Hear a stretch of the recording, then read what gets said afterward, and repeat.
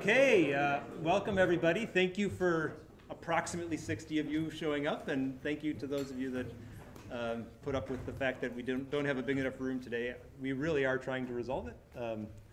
Everybody across, I mean, I've heard about 200 people classes that have a 60-person class. I've heard all kinds of different problems. The Institute is trying to juggle, the department is certainly trying to juggle, and I hope we have it resolved by Tuesday. We'll see. But thank you for putting up with this today. So I'm Russ Tedrick. It's actually nice to see, some of you I've seen only via Zoom, and it's nice to see you in person. So you do exist, and I exist.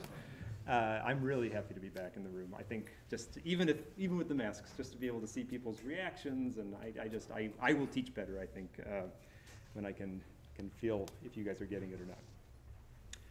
Let me just start with a little bit of sort of course intro, right? So we're going to be talking about robotic manipulation. I'm going to tell you what I mean by manipulation, which is not obvious. Even if you're a robotics expert, I think people mean different things when they think about manipulation.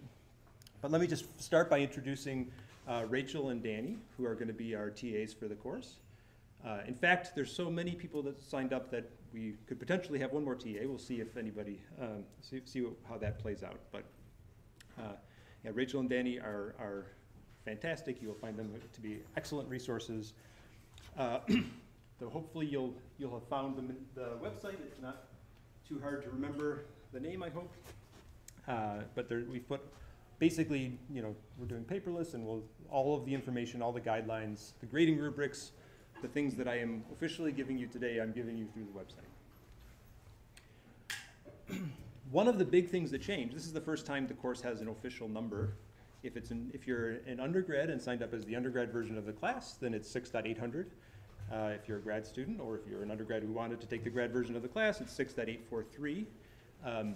The amount of complexity, I think, from your perspective, I hope is very small. But from my perspective, was extremely large because there's getting all the different symbols of can it count for an AAGS, can it count for an II, can it count for, I think we got them all. If you have any questions about the logistics and does it count for X, Y, or Z, feel free to ask. I did my very best to get them all. One of the things that it does count for, which is a big deal for me, is that it counts as a CIM for undergrads. So it's a communication intensive class now. Now, the reason for that, if you're interested, is because the department is changing. We now have electrical engineering, computer science, and a new fraction of the department called AI plus D, artificial intelligence and decision making. And so if we look at our total coverage of classes in the department, we wanted to make sure that there were enough communication intensive classes in all of three. And there weren't yet enough in AI plus D, so we looked around and decided that this would be a good class since we already have a project that is, I think a substantial part of the class. We can use our help from the communications department and the comparative media studies and writing. Laura and Nora will be helping us out on the Friday recitations.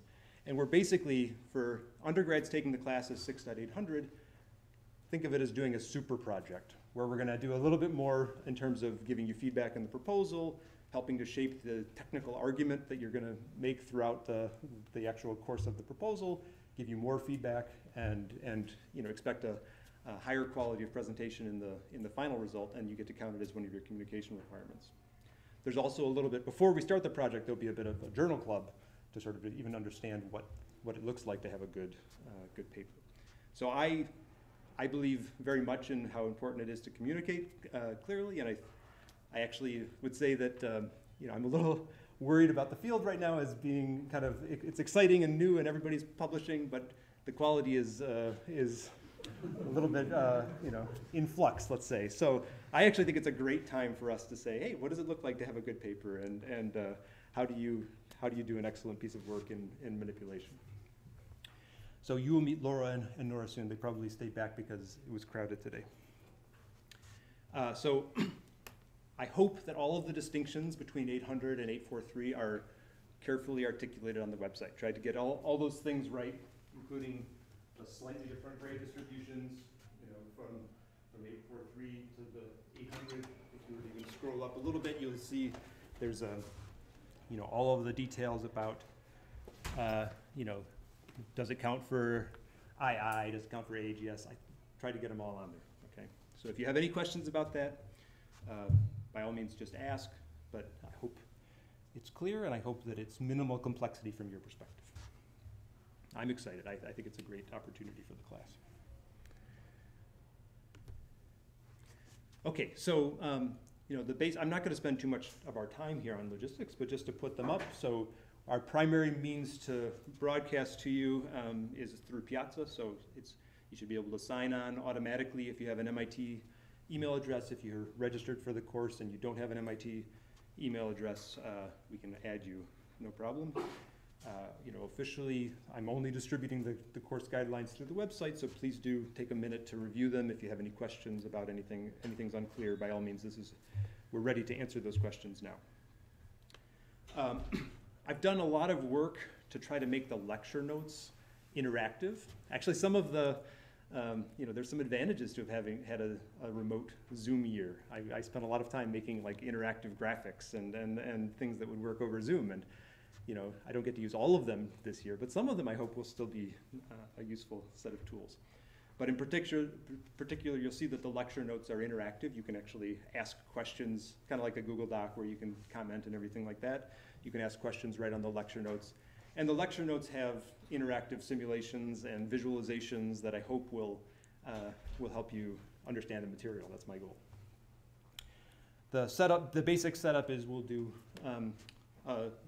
a slightly higher cadence of smaller problem sets than I've done in the past, where we'd like to have weekly problem sets that, you know, just kind of keep you thinking about the course but aren't as heavy as some of the previous versions.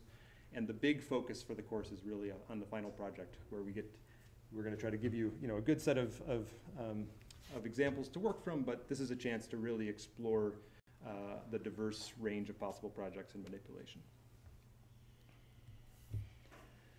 This is just to show you what that annotation tool looks like and everything. If you were to look at the course notes, then you'll see a bunch of different features, like the fact that you can comment in the top in the top corner. This opens up the comments, and you can highlight and add comments and the like as you look at the at the text. We'll see. I think it's still an experiment in terms of, you know, is that the great way to communicate? But I kind of believe that textbooks aren't going to look the same in a few years as they do today, and this is maybe my experiment in trying to go halfway there. I'll just show you. If you click on Launch in DeepNote, this is different. Some of you who've seen me before have tried Colab. I'm trying DeepNote this time. I wrote a lot of code in the last few weeks to try to make this work. There's a small chance that I missed something, or that DeepNote isn't quite as robust or something as I hoped. But let's hope that this works very, very well. I hope it will be better for the class than Colab. And just to give you a quick preview of what that looks like, so if you were to run the notebook from the first chapter, then you can just run the notebook. Your experience will be less haphazard than mine, but I'm doing it halfway here. Okay, so this is now running a simulation on the cloud, you know, in DeepNote, and it's a fully interactive, full physics simulation, you know, that you will be able to program and everything, but it's got, you know, you can teleoperate and your robot in the first example. And just to prove to you that it's a full physics simulation, I will pick up the block. Oops. Maybe I won't, because I jammed my hand into the thing, yeah. Anyhow. Oh! I must have jammed it so hard that I knocked it sideways, and it's a planar simulation. But it's actually a full 3D simulation. I think it'll load up now, the 3D version, as soon as I...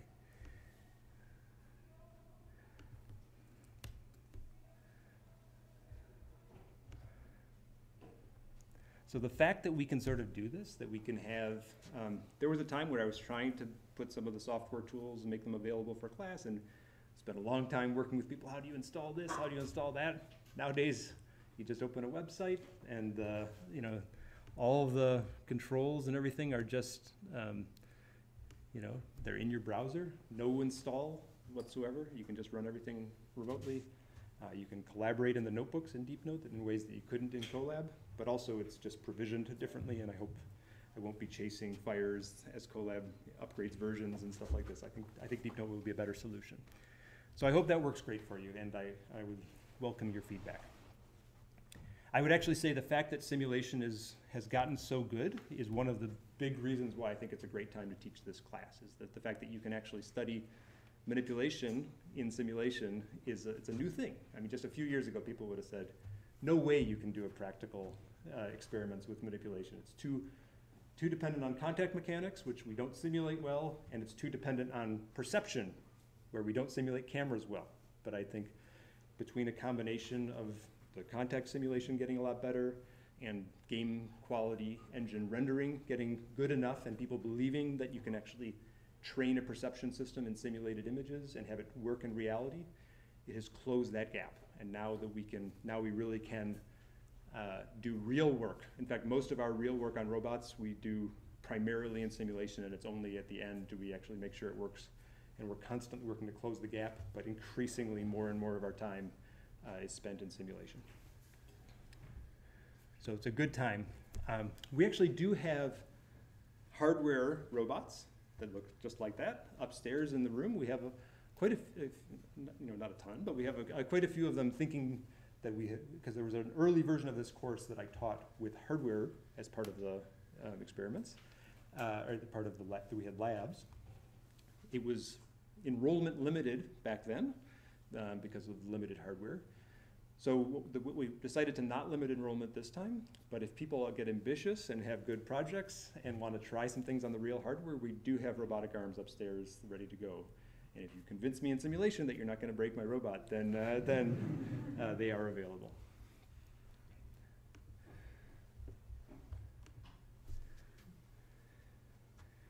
And this is just to show that those kind of simulations, they really just do run in the browser, and you can embed them in your slides if you want. It was a lot of work, but I think it's a cool technology. Okay. That's the setup. So I want to talk today about, what do I mean by manipulation? What are you going to get out of the course? I want to spend just a little bit of time talking about why, some of the machinery that we will use from dynamical systems and why I think it's the right machinery to span the spectrum from feedback control to perception and even task level planning. And then once we have that machinery, I'll just give you a whirlwind of the kind of things we're going to build on top of that machinery in terms of perception systems and control systems and the like, and end with some goals for the course so you have a sense of what the roadmap is for the rest of the term. Okay, what do I mean by manipulation, right? So Matt Mason, actually, who's one of the, one of Rachel's former advisors in a way, and one of the founders in the field. He's at Carnegie Mellon these days, and Berkshire Grey. He wrote a great survey paper toward robotic manipulation. It's a fantastic read. It's referenced also in the text. But one of the things I liked that he did in that paper was he tried to define manipulation, which people don't do so carefully, right? But he refused to give just one definition. He gave like 5, and they were all, I won't give all of them. But he started with just manipulation refers to activities performed by hands. Okay, that's sort of a simple one. By the way, I felt that I had to call the class robotic manipulation just so that a non-roboticist who stumbled on the website didn't think we were trying to affect politics or anything like that, right? So, but in this room we'll just say manipulation and call it good. So Matt Mason and our manipulation is about activities performed by hands. And he gives a series of other sort of definitions, but they all kind of build up to this idea that really manipulation refers to an agent's control of its environment through selective contact. Okay, so Some people debate about whether legged locomotion and manipulation are the same thing, walking his legs upside down. They do certainly have a lot in common. They also have different points of emphasis. I'm originally someone who worked a lot on legged robots, and I'm focusing on manipulation more these days. But that is a really, I think, good definition, an important definition. I'd say even a defining definition, right? So compared to a lot of robotics, so our UAVs are just fantastically cool and good these days, and the things that you can do with a drone is just out of this world, but maybe we haven't fully realized the dream of robotics if we're not touching the world. So making selective contact with the world, I think, is one of the charters of robotics. And I think compared to locomotion, I'll try to say in a few examples, I think compared to locomotion, the connections to perception for manipulation are much stronger, much deeper, and that'll be a big topic in the course. Now, another group of people, I think, hear manipulation and think of sort of this kind of example, the one I just sort of teleoped badly, where you have, a robot that's just picking and placing things in the world. Maybe the world is simple, like the old way that robots were in factories. Increasingly, we're trying to make them work in much messier situations. But for me, it's very important that you come away thinking that manipulation is much more than pick and place. Okay, so it is true that you can do manipulation by getting a situation where you can make what we call an enveloping grasp. Get your hand around and grab something and then roughly assume it's welded to your hand, move your robot around the way it did and drop it off. You've accomplished manipulation. But this is a small sliver of what humans can do with their hands, and really not the full glory that we're trying to achieve in the class. I would like much more to come from our systems. Just as a fun example, this is a lot more than pick and place, right? And we still don't have robots that can do this, right? So I'm not promising that this will be like lecture 4, but but this is tough stuff, right? And just even thinking about how I would simulate the string is pretty tough. The contact mechanics between those fingers and the string, the topological planning that we're doing here, this is the good stuff, okay? And I would actually think, of course, tying your shoes is one thing that we do with our hands, but I would argue that most of the things you do with your hands have some of the characteristics of this and don't look as much like the thump, grab the thing, make sure it's welded to my hand and move through the world. I think we're actually, as humans, rarely doing the simple version. So one of the things that's great about manipulation is that it really does, if you care about AI, and you care about, and maybe believe like I do that for AI to be complete, we have to somehow embody it in the world. Manipulation really connects a lot of the higher level task reasoning, scene understanding problems in artificial intelligence with some of the low level dynamics and controls that I love.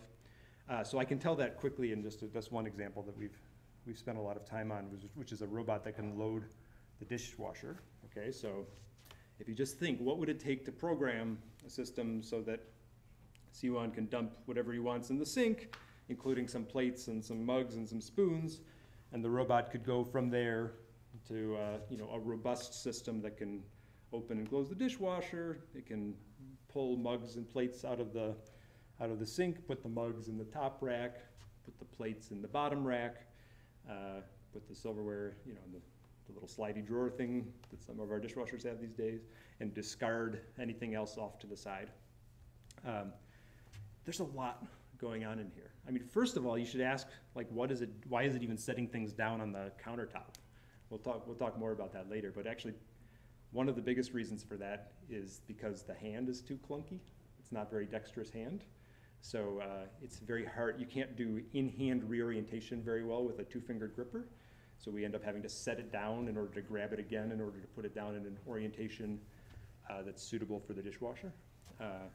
Another reason for that is that the hand is just big and clunky, and it occludes all of our cameras when we stick it down into the sink.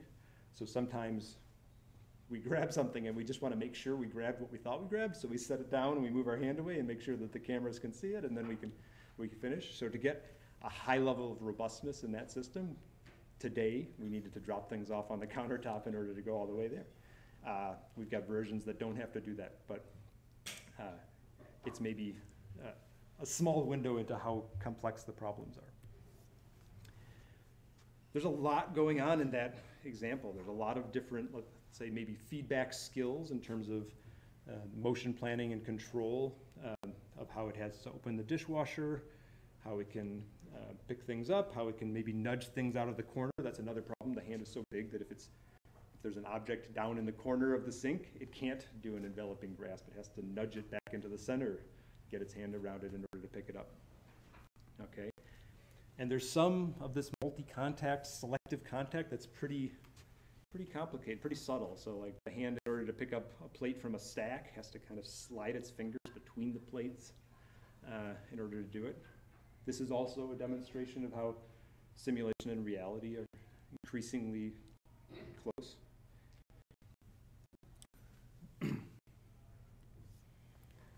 And this is actually, I forgot to autoplay this.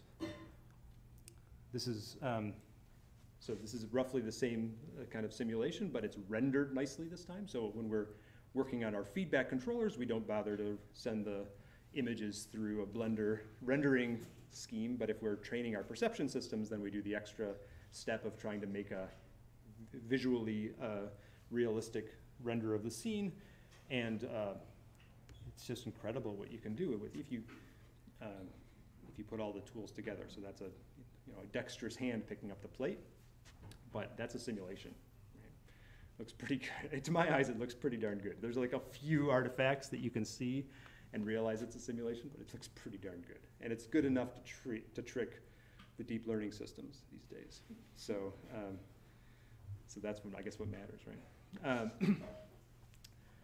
So it's a great time, and this is a fun, I think, a fun full stack manipulation example. It's also got some task level robustness in the sense that if it's doing one task and someone comes in and antagonizes it, it's not quite the same as a Boston Dynamics hockey stick, but something like that. Then it's smart enough to set the mug down, and so it's got a whole higher level reasoning system that's thinking about what it's doing. Is it still able to do what it was trying to do? And this is just another level of complexity, which is a more AI planning level of complexity sitting on top of all the feedback control and perception and everything like that. So I really think manipulation does a beautiful job of forcing you to go up and down the entire stack. I made a ladder to say it, right? Task level planning at the high level, low level perception and control to do feedback at the low level, and it asks us to span that whole space. Right? In general, I think even just connecting learning and planning and reasoning systems to physics asks you to answer some other basic questions that we don't often answer in our machine learning pipelines these days. Like, oftentimes we're collecting data, labeling it offline, letting the servers train on the data for however long it takes, and then taking the output and running it. But really, cognition is a dynamical system, right? We should be talking about the way that the data enters. How do we have a constant stream of data coming in? How do we adjust our parameters? And I think, asking the questions of how does that component actually play out all the way down in the physics engine, and how do those work together, and what are the timing semantics? It really begs some of the, I think, richer questions that we will be getting into as AI and machine learning continues to evolve. I come from a bit of a more of a dynamics and controls perspective. So a few of you have taken under actuated with me. So from that perspective, this class is going to be different, but I want to make sure I tell you sort of what's, point out some of those differences, right? So I worked on humanoid robots. This is the Boston Dynamics early version of the Atlas robot. This is the big clunky one that the new sleek one is doing all the dancing and the parkour. But we trained it to, we programmed it, I would say, to do this disaster response scenario for the DARPA Robotics Challenge. And in doing that, we thought a lot about planning and control, and that's, we talk a lot about that in Underactuated, my other graduate robotics class. This is just an example of the feedback control that the robot has to do as Andres and Lucas jump on the Polaris while the robot's trying to balance on one foot because that's how it had to get out of the Polaris. Okay, so there's a lot of work there about just even, stability and balance and feedback control. Okay, and you might ask, does that stuff matter for manipulation, right? I'm just picking up red blocks, right?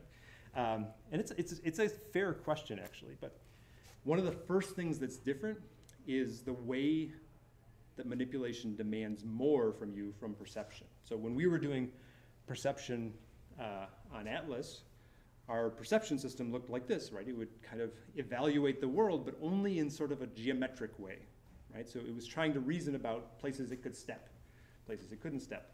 But really, once it got sort of a physical understanding of the static world, it could do what it needed to do in order to, and it knew a lot about its own body.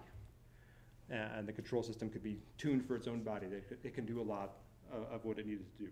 If you look at some of the newest videos coming out from Boston Dynamics, they're doing a way better job, but they're still able to do, they're in a regime, this is, let's say, the Atlas doing parkour or the Ninja Warrior style gymnastics, right? They're still evaluating the world, because that's all you need to do for locomotion, for a lot of locomotion, as kind of like understanding the geometry, finding the places you can throw your feet down, right? What's going to support my weight? Think about, loading the dishwasher, right? It's not as cool as doing parkour, but it demands a lot more from your perception system, and the connection between perception and control, it just demands a lot more, right? So we have to not just understand this is the same sort of rendered simulation of the sink. There's a bunch of mugs in there. This is the output of the perception system that's trying to identify places, not only that there are mugs in there, so there's sort of an object recognition component that wasn't necessary for locomotion, but there's also, you have to understand something about the context of the mug. Like there's a handle over here, the top's on this side, the bottom's on this side, right? So you could say, oh, that's only a little bit more, but it gets way more complicated than that as you go on. First of all, the types of mugs you might have to experience are just way more diverse. Right? This is just whatever mugs we found on Amazon, but that one's a cow. There's if you go to the Disney store, you find all kinds of weird ones. Right? So how do you have that same level of understanding about what's a mug, but it has to work for all possible mugs? Okay. And to do that sort of task, in order to even just set the mug down in the right orientation all the time, or know that you can pick it up from a handle, that it will support your weight, or that you could put the handle on the peg. It demands a lot more understanding, if you will, between the perception system and the lower level control system. To the point where I think, from my perspective, for controls, I think it's the next wave of what controls has to do. And I'll say it maybe in a little bit more dramatic fashion in a second, but oops, did that not fast forward? I don't want their advertisement, I want. So I think there's still a question though. I showed Atlas balancing and thinking about stability and control. A lot of people don't talk about feedback control and manipulation, and it's a fair question about, is it really that important to do feedback control? Because people do have some incredibly clever designs for hands that allow you to do pick and place basically with your eyes closed and get the job done, okay? So I think that is a viable approach to a huge class of useful manipulation, is to not worry so much about the dynamics of your mug, but build a really good end effector. And I think it's important and commercially very valuable, okay? But I also think there's a lot going on. If you look at human manipulation, this is an example again from Matt's world of just a high-speed camera of somebody in a convenience store, okay? And if you watch all the little details that we don't even pay attention to because it's sort of subconscious, but I think when she sets down the dentine, it's like, oops, she missed, and there's these adjustments that are constantly happening, that you see little sliding all the time. It's nothing like the and then move it around, right? It's a much more dynamic process where there's constant, tactile feedback, visual feedback, constant corrections. It makes us way more robust and way more diverse in our skills. You can find there's a whole bunch of examples, but these kind of manipulations, the way people manipulate is just so different than the way robots picking up red blocks manipulate, and we have to get there. So from a feedback control perspective, it's about, where Atlas, the main job was to figure out, what is the state of my robot? How do I regulate the state of my robot to achieve some task, okay?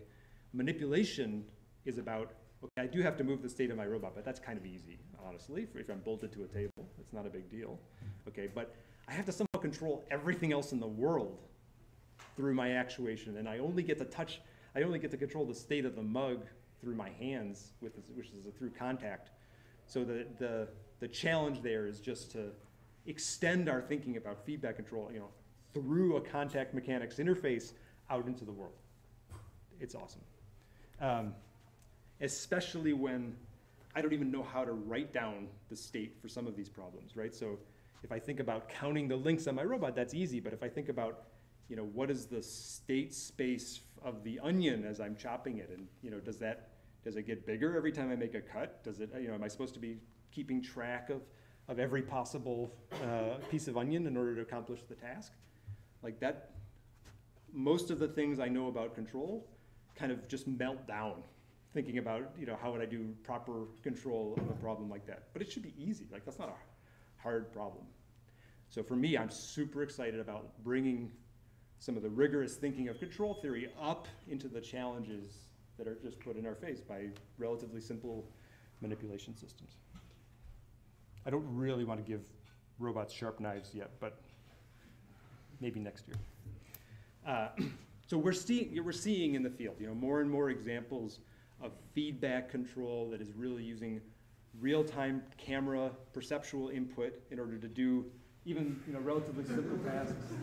That wasn't part of the objective, right? But where you're starting to see feedback loops being controlled through non-trivial perception interfaces, where it's really constantly monitoring the environment, making feedback corrections, and it's very good.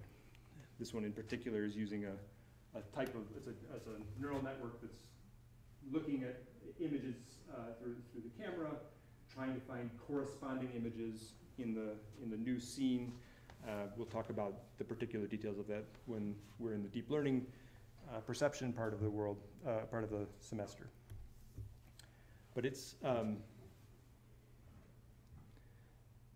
when you do use camera feedback well, it can be incredibly robust. The same way, for me, I know it's not as cool, but this is a little bit like, my network is lagging here, but for me, this is a little bit like that Atlas not falling down when we're jumping on the Polaris. I know it's just picking up a plate, but we're gonna see some, all kinds of variability, and the fact that it's doing this just from cameras as the primary feedback sensor, and it's doing it with all sorts of, perturbations, and it's a multi-contact task, but it's able to be, incredibly, robust, despite Pete's best efforts to mess with it. So that's, I think, a humble example of something that I hope we see a lot more of in the future. If I were to show the less flattering videos from the DARPA challenge, you would see, the sort of robot air balls, and so, the robot going out to reach something and just thinking it had it in its hand, continuing the motion, falling over, those kind of, we don't want that anymore. We want to close the loop between perception and control. And of course, reinforcement learning has come into the picture in a big way in terms of how we do these things. You can do these kind of tasks. This is an example of banging on the simulation with a reinforcement learning algorithm to accomplish the same task. And we're gonna talk through, how to understand RL approaches, where do they fit into the spectrum in my view. I will admit up front that I don't think it solves the whole problem. I don't think it's just a matter of getting more data or running more simulations. Or even if it was, I don't think we want to be in a place where programming a robot to load the dishwasher requires, hundreds of thousands of dollars in an Amazon, AWS bill or something like that, where only the big companies can afford to train a system. We're already going that way in terms of like our language models and our perception models, but manipulation, this should be easy. This should totally be easy. So we should be able to have better solutions there that you can run on your computer, on your desktop. Okay. That's what I mean by manipulation. Yeah, please. This might be early, probably cover this later, but where does reinforcement learning fall? Like, what kind of problem does that solve? And then,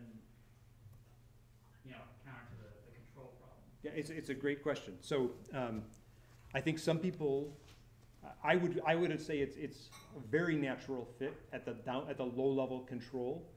You could imagine, if you want these controllers that are interacting with contact forces and coming up with a policy in RL parlance, then I think there's an active debate about whether it's better to do that with a reinforcement learning technique or a model-based technique. We'll talk about both. As you go up the hierarchy, I think the most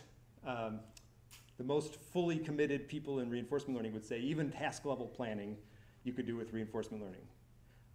I don't go that high on the spectrum. I think the higher you go up, I think it begs for something that has some level of concepts and planning that are harder to represent in the reinforcement learning. Leslie Kelbling here likes to say, if you want to, I ask you to book a flight to Paris, right? You don't have a policy to book a flight to Paris. You're able to put that. You've never done that before. You can put together new sequences that you've never experienced before. So I think that doesn't fit as well into the reinforcement learning paradigms that we have today. Now, there's no question that I think reinforcement learning encourages us to think about the data that's coming in. How do you make use of the data? How do you use trial and error? That's all good, and we should be doing that at every level, right? But I think the standard RL toolkit today probably fits best in the lower level skills. Other questions are good. I love questions.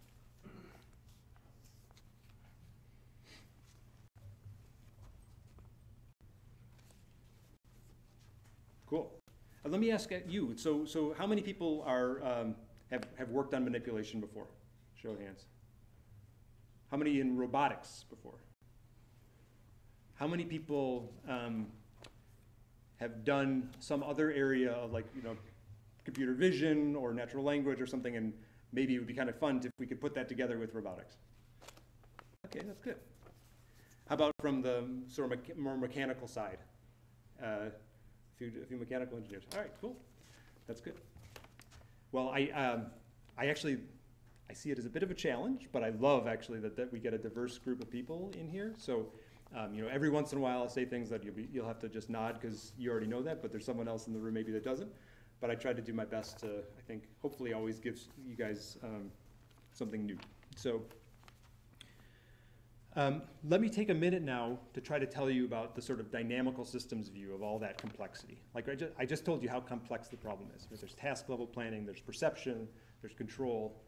And I really have a goal for these notes and for the class to sort of put a relatively coherent framework for all of that together. It's a big task. The way I see it, systems theory, dynamical systems, is a framework that we can talk about most of those components pretty naturally. There's a few things that you kind of have to shoehorn in, but we get pretty far thinking about things as a dynamical system. Okay, so we'll start modest, and some of people who know dynamics and control very well will be bored for 5 minutes, but I hope you'll see how we're going to build a framework, a toolkit of dynamical systems, thinking about even perception systems through the lens of dynamics, and get to something pretty good, I hope, by the end of the term.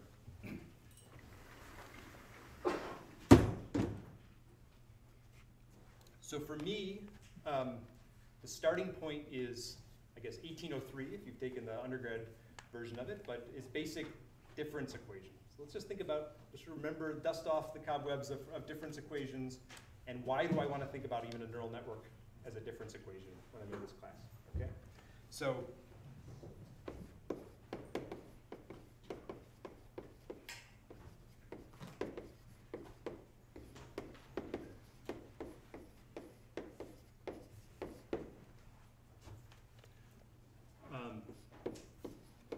general form of a simple sort of state space difference equation, you might start by saying, I've got some vector, a state vector x, and a state update rule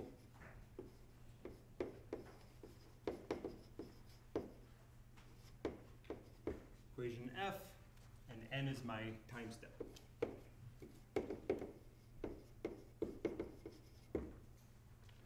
Okay? So, I mean, this is asking us to come, you know, when we start thinking about perception and the like, this is asking us to say something about how our perception system is evolving in time, and we're gonna say that that's important in order to put these things together in a beautiful way. So the simplest examples of this would be, for instance, just a linear system. If I just had a constant, if x was a scalar and this was just a constant coefficient, then the way to think about this is I can instantly do all kinds of analysis on this difference equation, because I can simulate it. First of all, if you give me x at time 0, then I can just roll it forward. I know that x1 is just a times x0, and x to the n more generally is just a to the n times x0. So I can forecast far into the future very quickly because it's linear. Okay. And actually, just by having written that, I could easily answer some pretty sophisticated questions about it, like there's really only two things that this thing can do. It can either converge towards 0, or it can diverge towards infinity or negative infinity, or both, if it is negative. But so you can answer long-term questions about stability, for instance. In this case, you can see that, for instance, if a is, let's say, strictly less than 1, then xn will go to 0 as n goes to infinity.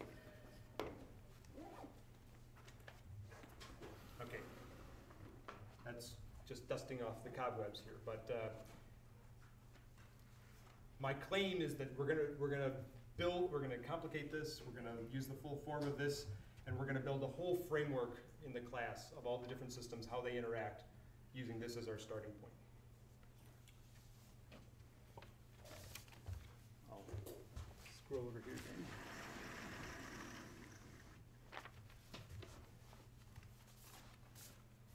Okay, so now let's just make it a little bit more interesting. Let's think of it as an input-output dynamical system.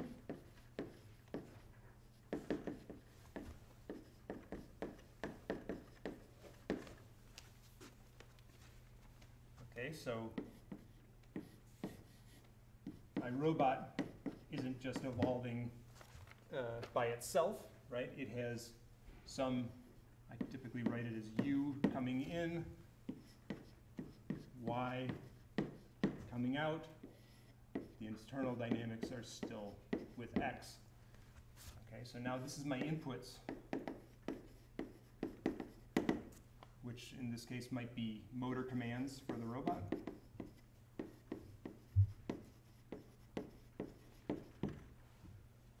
Y are my outputs. For instance, my sensors.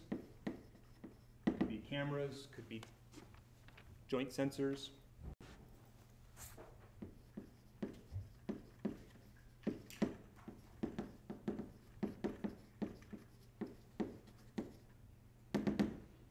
Tactile sensors are coming on of their own these days. This is still my state vector, which in a simple case might just be, let's say, the robot joint positions and velocities.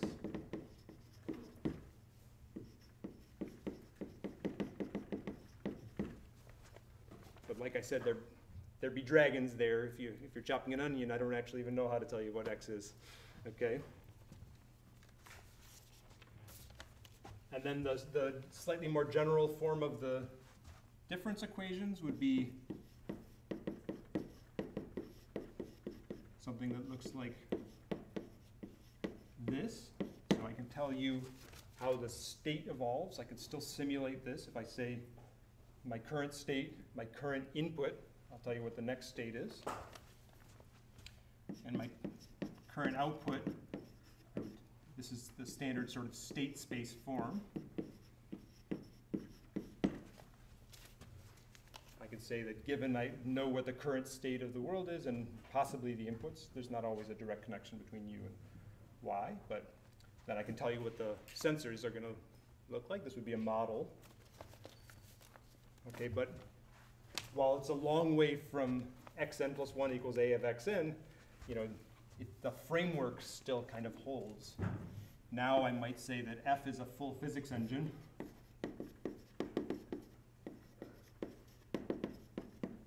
You know, this is maybe a full game quality renderer, or better, Blender sort of ray tracing rendering. If it's a camera model, I have to like simulate photons, right? It's a lot more complicated than what we can tend to do our closed form analysis on, but actually many of the tools from systems theory still apply. We tend to attack these things more numerically with simulations, okay, than we do with our pen and paper. But the same fundamental questions should be asked. You should be able to give good answers. You know, sometimes the function is so complicated that it's hard to say something rigorous, but we're going to walk that line whenever we can. Okay, so what is the anatomy of a manipulation system? Well, first of all, we're going to start putting models like this together. So I kind of caricatured a robot model, okay, with a physics engine and a renderer. But we can take those types of systems and put them together, right? So I can have my robot model with Y coming out here and U coming in, and maybe I write a controller. Okay, and this is another dynamical system. It could even have internal state, control, okay, and I can connect these systems in a block diagram, okay?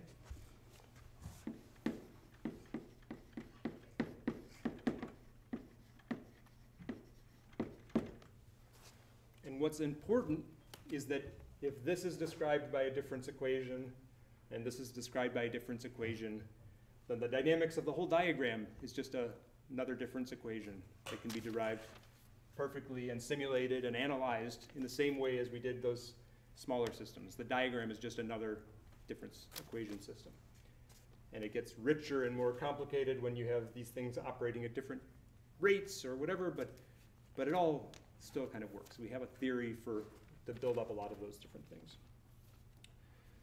Okay, but I would say, for those of you that have taken under actuated or will take under actuated, this is sort of the view of the world for most of my controls class. In most controls classes you'll take, this is kind of the view of the world.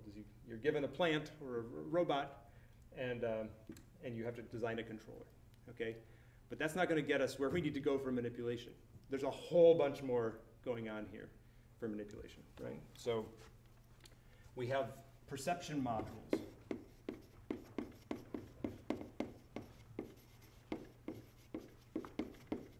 Okay, so, and there's all kinds that we'll talk about. Yeah, please. Does the controller have access to X? So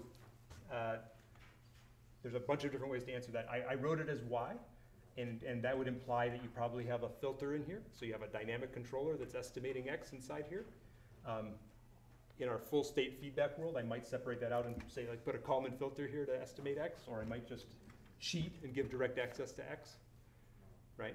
But it does, I think the view I like best of control is that this is really reading the raw sensors it's doing any internal dynamics it needs to keep track and estimate, and it need not always estimate the full state. And then that it becomes important in manipulation because, you know, what's the state of my shirt? Right. Like if I need to estimate the full state of my shirt in order to button my shirt, I'm kind of, it's a bad way to go. So that's a great question, and we'll talk about it. So perception modules, we're going to talk about two different flavors of perception. Right, we're going to talk about some more geometric perception. That was dramatic. Oh, is that? Yeah, no worries. And lighting changes are hell on a perception system. That's what always happens is you get your robot working perfectly, and then someone says, "Oh, I'm going to bring a camera, and we're going to take some beautiful footage of your robot doing it," right? And then they like put a spotlight on it, and your perception system doesn't work. Yeah, it happens more than you'd think. Okay, so we're going to talk about some geometric perception. So, you know, there's different kind of sensor models. So we could have just our RGB sensor, which might take somehow the state of the world, which I'll talk about more in a minute, but talk about our state of the world and output, for instance, an RGB image. Red, green, and blue being a standard color space, but just some standard photograph image. Maybe that's the sensor that's coming out. And I might want to build a perception system that, for instance, I don't know, estimates the position of the mug in the scene, right? So I might go from an RGB image to the pose of the mug, which implies that I already knew there was a mug in the scene, which is a fragility, but you know, I could do a pose estimator here.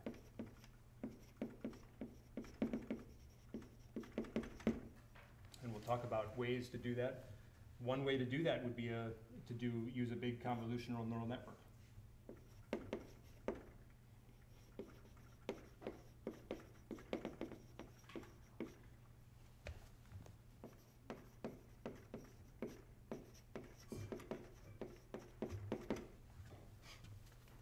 And if you're doing a standard feed-forward neural network, then this is sort of the simplest form of a dynamical system where I really just have y of n is some function g of u of n. I don't even have any state.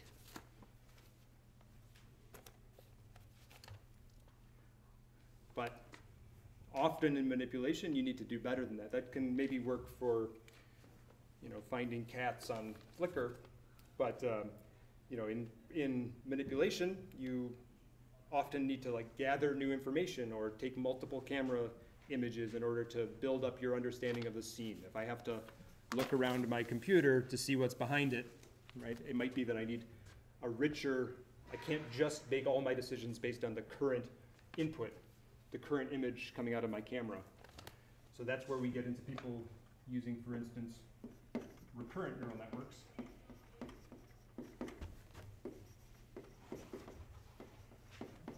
Which really do snap right into the dynamical systems view of the world, where they are perfectly described by difference equations.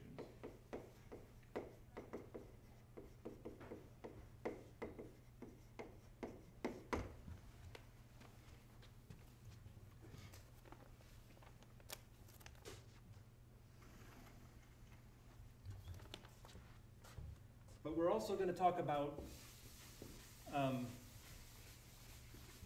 less deep, more geometric approaches to perception.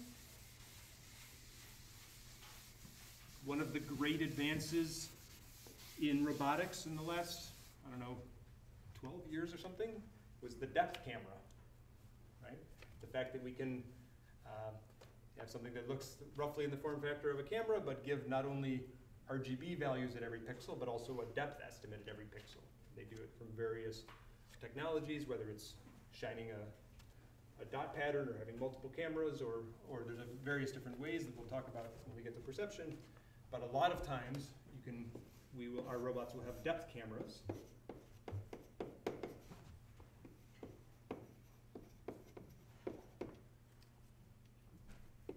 Which takes the state of the world in and outputs an RGB D image, where you have an extra channel for depth. And you might have a system, we will build up systems that take RGBD plus camera pose. If you have an estimate of where your camera is in the world, and you have potentially many RGBD cameras, you can make a point cloud reconstruction of the world. It might have history. You might take a history of those, and so it'd have internal state, or it might be a one-shot system, depending how many cameras you have. And then it can come out with a 3D point cloud, for instance.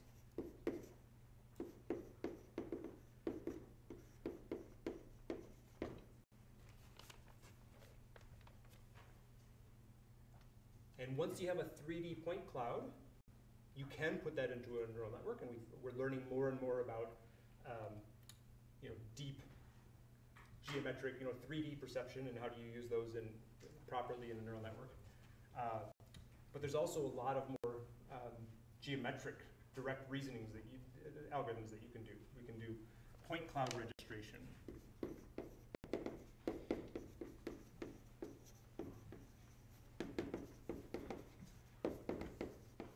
You can do plane segmentation. You can do, there's a whole bunch of geometric algorithms that have relatively more maturity in terms of giving guarantees about performance against outliers and noise rejection and these kind of things. Okay, so I think it's very important to talk about both the geometric. We'll do a section on the geometric perception, and we'll do a section on the deep perception, and we'll put them next to each other and understand what's good for what. Okay. Running inside this, possibly answering your question about from Y to X, right? You can have state estimations. If you know about Kalman filters, we'll have some state estimation kind of algorithms happening in here. Typically, they're nonlinear observers, but just to give examples, we'll build up our tools for trying to do state estimation in this class. Something that I sweep under the rug in my controls class, but is essential, I think, for doing manipulation. And this may be, you could think of it as outputting an estimate of the state.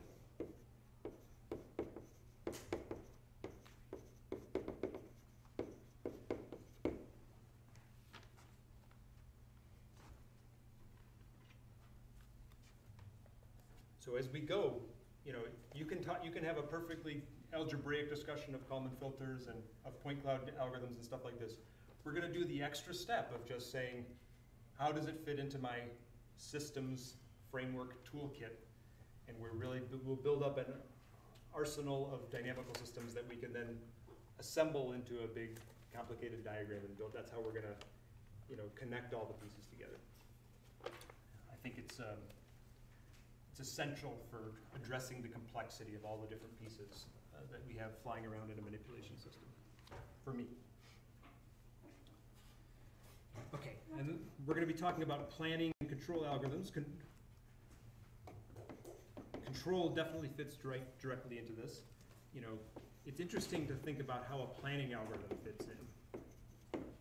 It gets more subtle, more complicated, okay? But I still think it's essential to think about the semantics of how your planner is going to interact with the real world clock, okay? So maybe I have some sensors coming in, or my state estimate coming in, and I have some motion planner algorithm. Maybe it takes a long time for me to decide exactly how I'm gonna move my robot, and I only very slowly put out an entire motion plan, like a desired trajectory.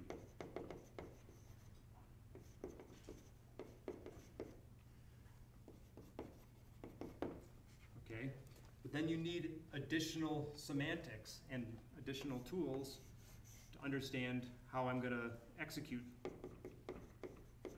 that trajectory in a feedback controller that takes in my current sensor's x hat, right, and outputs my commands to my robot.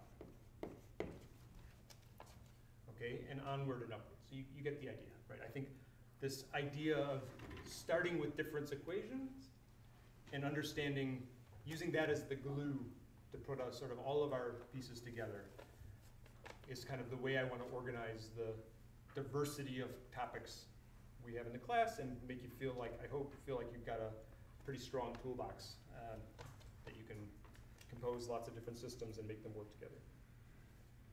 Even at the control level, there's so many choices and so many details. We'll do differential inverse kinematics controllers, we'll do force control, we'll do impedance control, those kind of ideas, and they all fit into this sort of framework.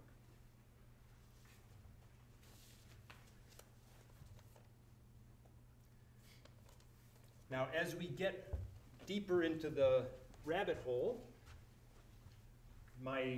even my x n plus 1 is f of x u starts feeling inadequate, so we will generalize it a little bit more.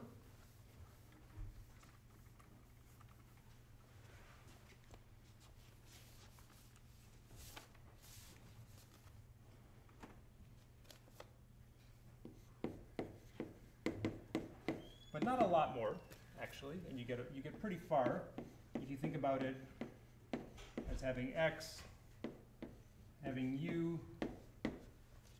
It's often very useful and meaningful to separate u that is sort of commanded by the controller versus random disturbances w. This would be disturbance inputs or random.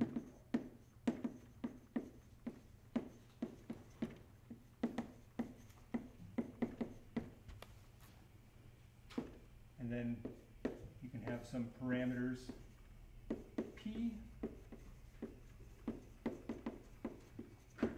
which could be the size of the red cube, for instance.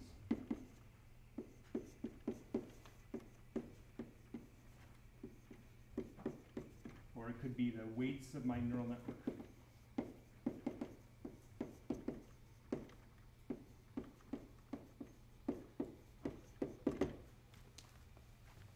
Okay, maybe they have dynamics, but the way I wrote it, maybe they are fixed over the course of a simulation. Okay, and sometimes this might be a vector, just a vector of real numbers. Say a vector in Rn, or could be a structured data, like an RGB image, which you could, of course, vectorize, but at some point you want to start keeping around the structure of the data. Or a motion plan is another good example.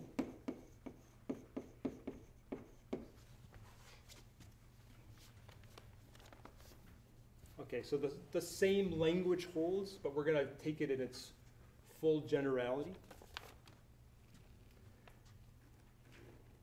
There's some software that we'll use with the course that wraps all this up into code. Okay, I want to make this point because, so Drake is the name of the software.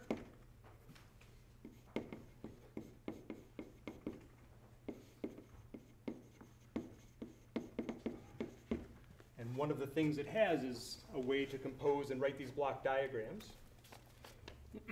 But because of it uses this sort of difference equation backend, but it wants to be able to support all the different possible permutations or variations or structured data that you want in here, we tend to wrap this up in code with something we'll call that the context, which you can think of as just having some, let's say, a vector x or a state x and some vector u, maybe w, maybe P, okay? Sorry for my silly pseudocode, okay?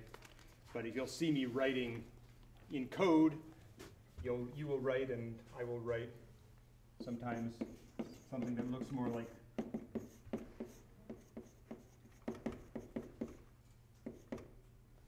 I'm just going to pass in a context, which is just the list of all the possible, even the time n might be in here. Could be time dependent. Okay, but if you see that, don't be alarmed. I'm still just talking about difference in differential equations, and we just lumped all of those into a structure.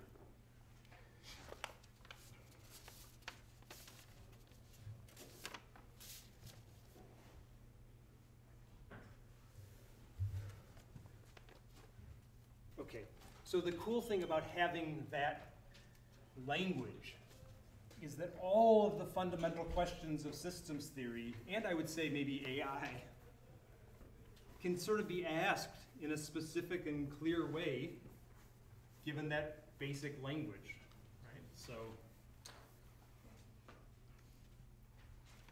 simulation is what we did for the linear difference equation. You know, if you give me x0 and my control inputs u, I use the dot for sort of a trajectory of u's, then I need to compute x at some future step.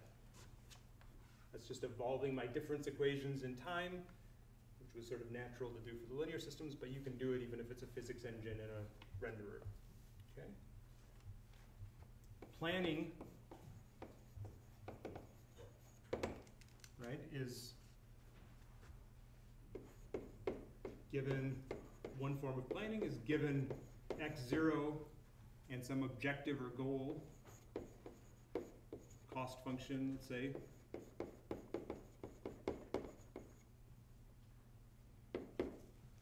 You need to compute some series of u, maybe x also, that minimizes my objective or obtains my goal. Okay? You know, state estimation, it all fits. It's all just different questions to ask about the same set of difference equations. Right? State estimation says if you give me x 0, or let's even y 0 to yn, u 0 to un, you know, estimate x hat n, or n plus 1. The off by 1 can get you sometimes. Stability analysis, verification, learning, system identification, they're all just variations of the same question. So system identification, or model learning, if you will.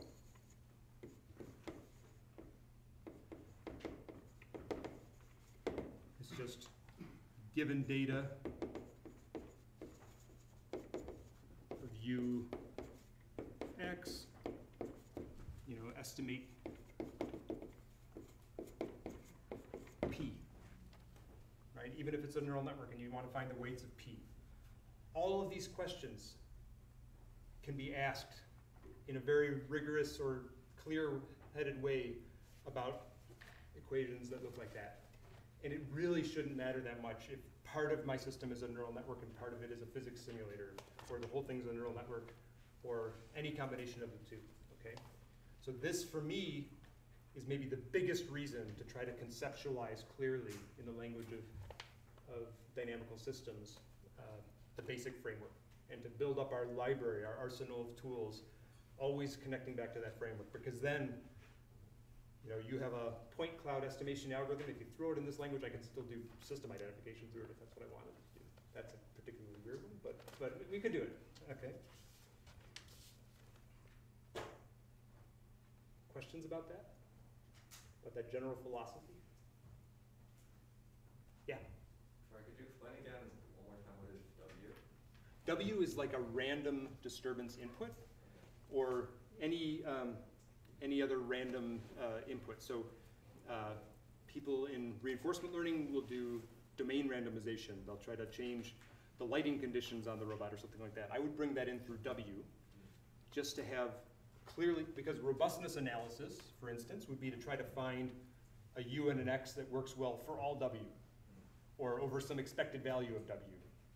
So to be able to separate those out and ask the question clearly about what I'm trying to be robust to versus what I'm trying to allow to optimize. But in the diagram, you could actually pull them in through the same input port. And that's sort of the notation from robust control, but it works for RL. Also, as a general note, when people are asking questions, try to speak up so we can pick you up on the streaming microphone. It should be my burden. I should repeat the question. Sure. But that's an awesome, thank you. Yeah, I will repeat the question. Yeah. So the question was, in that case, was what is W? Yes? So I understand there is feedback in each module. Potentially, yeah. Yeah, is it like is there like channel system feedback that's going on between different? I missed the middle word there. Is there what feedback? Is there like a channel system feedback? For Yes. example, can there be feedback from motion blinding to perception? Right. So each of those blocks, that's what you're going to be revealing at the block diagram level. It forces you to be explicit about what data is flowing in what directions. Does my motion planning system have to have a streaming update of the camera or not? The block diagram sort of forces you to be explicit about that. And a little bit sparing, I think, in your use of the different, I think it's cleaner if you don't depend on everything. But absolutely, that information should flow.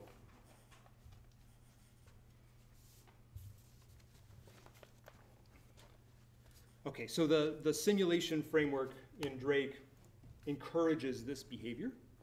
It's not the standard in robotics, I would say.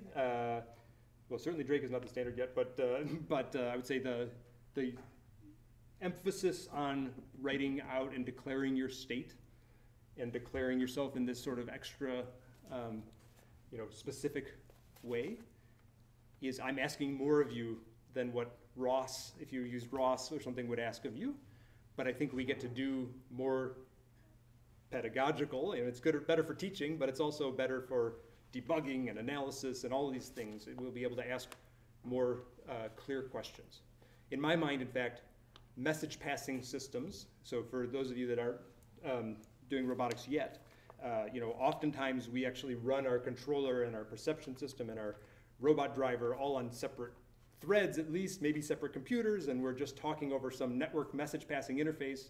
Okay, that's yet another, I would model that message passing as another system, which has like random delay and dropouts, and it's a whole bunch of complexity that if you want to actually analyze this thing, you should embrace, right? And we tend to sweep it under the rug and get by a lot of the times until you have to really make something work 100% of the time, and then it starts really getting you.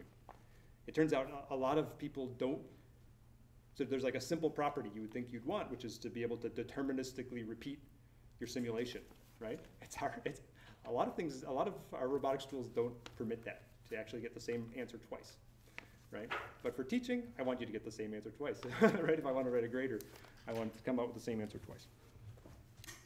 Okay, let me take it home with, so that is, so Drake, the software you'll use, in the past, I have been a little bit shy about pushing Drake on people, and I feel the feedback I've gotten has been, at the end of the class, I wish you had just told me a little bit more about Drake so that I was more of an expert when it came time for my project. So we're going to do a little bit more of sort of like explaining what's going on there. This idea of the context is one idea behind it, but there's Drake roughly is 3 big parts. One of them is this notion of assembling your systems in block diagrams and writing each of the systems out with their state and their control and their disturbance inputs and the like. There's tutorials, okay.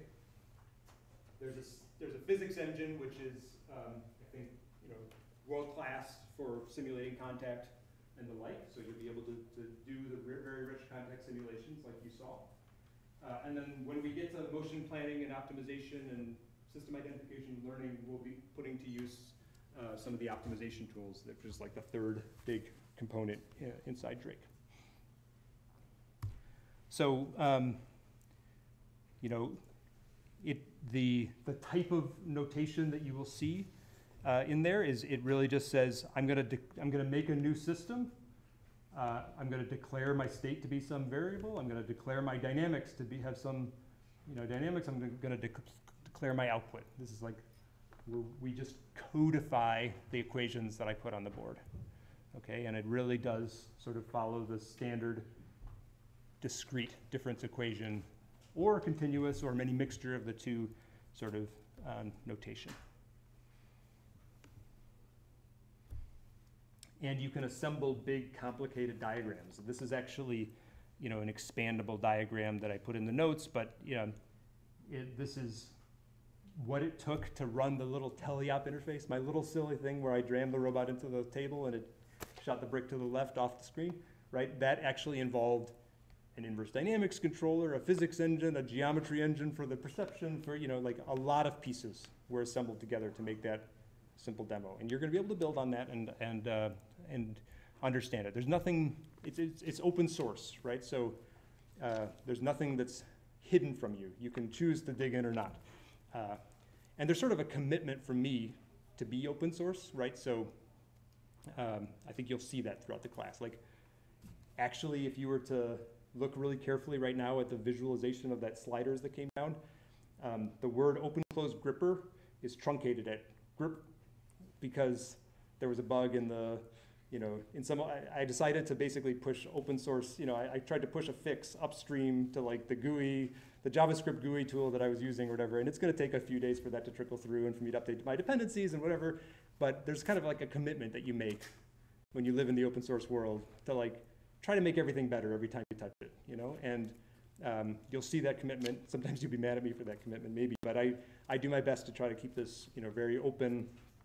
Toyota Research Institute is putting a ton of effort into it and keeping it open, which was a great thing to have accomplished. And it's all connected into the notebook, so we'll see that here. So you'll see that I can, in the system's way of thinking, I can encapsulate an entire diagram and make some powerful abstraction. So my entire robot, which is a physics engine and a sensor simulation for a camera and a low-level controller and everything like that, we bottle that up into a bigger system called the manipulation station, but it takes in just position commands, possibly feed forward torques, gripper commands.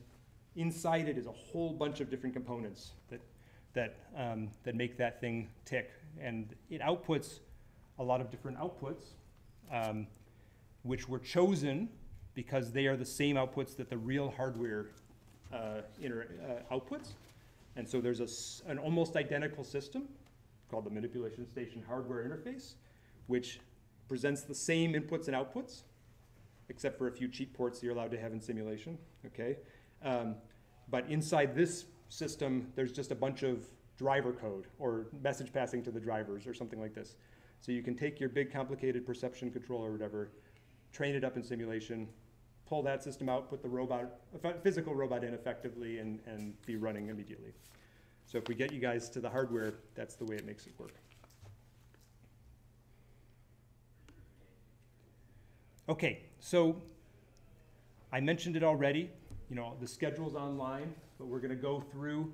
Not only are we going to try to build up an arsenal of components that you can put together, but I want to order it in a way that you're solving more and more complex tasks. And I don't want to introduce a new technique unless it actually helps you do something cool that you couldn't do before. So we'll start off by just telling you about the hardware that we have in robotics and how we might model that a little bit. Do some basic pick and place, even with that red cube, but that'll force us to think about kinematics, differential kinematics, some basic motion planning. Then we'll start doing the 3D geometric perception. Then we'll start making the scenes more cluttered and have to think about more complicated plans for grasping. How do you choose a collision-free grasp that's going to get a good contact with my environment? We'll make a more and more complicated system in that respect. We'll start programming some higher level behaviors in that world. Then we'll get to deep perception, so we'll stop assuming that we know what objects are in the world, and we'll have to detect objects when they happen. We'll have to segment the world into reasonable things for manipulation and build more interesting state representations of the world. We'll do some work on force control and trajectory tracking and motion planning that will allow our robots to do more dexterous things with in those same kind of environments. We'll then take some of the things that we've already done and we can do a little better with reinforcement learning. I want to compare and contrast those with the model-based approaches. And then we'll end the term, as you guys are deep in your projects, we will end the term with a few kind of boutique lectures, if you will, of some of what's hot in robotics right now. I'll give a lecture each on some of the hot topics, and I'll take feedback even if you think, oh, I'd really love to hear about this. It's not on your list. I'd say those last ones we'll do runtime decision. All right. So just to put that same slide up again, make sure you're on Piazza. Take a look at the course guidelines. Take a look at the lecture notes. Run my little GUI slider because I worked really hard on that, and I'm afraid no one's going to use it. And if Deep Note doesn't work for you, tell me. That's the biggest uncertainty in my mind. Is I just changed the whole back end of it. The PSET's going to be released tomorrow. There's a light PSET for this week, but we're going to start our Wednesday cadence of problem sets and start talking about final projects. I promise.